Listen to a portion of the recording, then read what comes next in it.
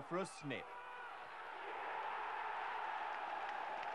In just 10 starts so far, David Regis has scored 6 times. Last week, Regis hit 2 goals in a dramatic 3-2 victory over Bristol City. Strikers can cost millions, but this goal scorer was a giveaway.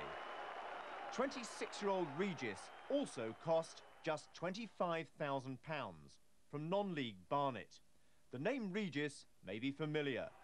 David's from one of Britain's top sporting families. Cyril Regis, the Coventry City striker and coach, is his brother. And his cousin is one of the fastest men in the world, John Regis, the European 200 metres champion. So does he get advice from Cyril and John? I speak to my brother Cyril all the time, and he says about using your own strengths during the game.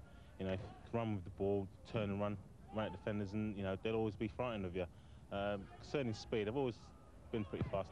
Don't really speak to John as much, but you know, I've been working on my speed, and hopefully it'll get me into positions where I score a lot more goals. David was 26 before a club was prepared to give him a chance as a full-time professional. I suppose there'll be a few clubs kicking themselves, saying, you know, wishing they'd signed me when they had a chance to. But that's football, isn't it? There's plenty of players who, you know, get thrown on a scrap heap and then turn up somewhere else and do the business, end up playing for England and all sorts.